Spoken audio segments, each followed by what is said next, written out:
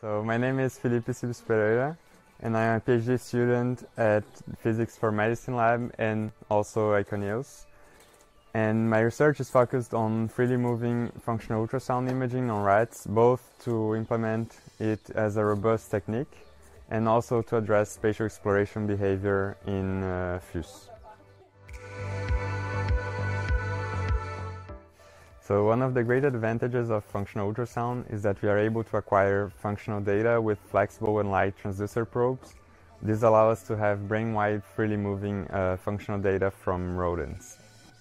This is pretty cool for behavioral neuroscience in particular because it is quite difficult to acquire data from images from moving rats with other imaging techniques.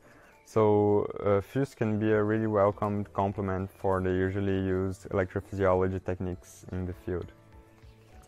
So during this past year, I've been improving the methodological and technological pipeline for freely moving functional ultrasound acquisitions and its applications on spatial navigation.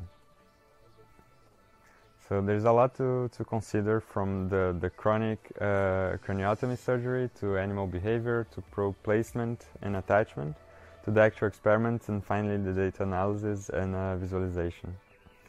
So my experiments are mainly composed by a rat freely exploring a 1 meter squared arena, and I have spatial information of the rat through a camera hanging on the ceiling, so I can have the animal speed, position, head direction and other spatial parameters.